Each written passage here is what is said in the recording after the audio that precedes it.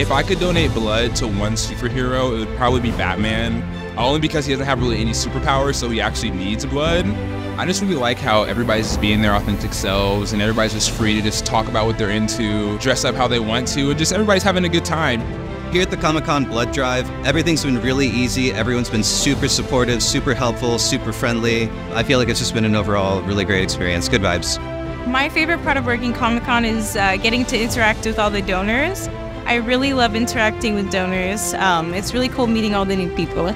I'm from Texas. We came here for, of course, the Comic-Con. We've been coming for about 10 years, and we've been donating here for about 6 years so far.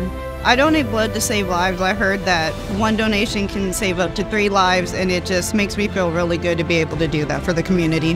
I donate blood because, well, I've really never done it before, so it's like a new experience. And then I also just really wanted the t-shirt, so yeah. I donate blood because it's really easy to do, it doesn't take very much effort, and it helps people. Just knowing that you're going to literally be saving somebody's life is worth any pain that you might experience, but it really doesn't hurt.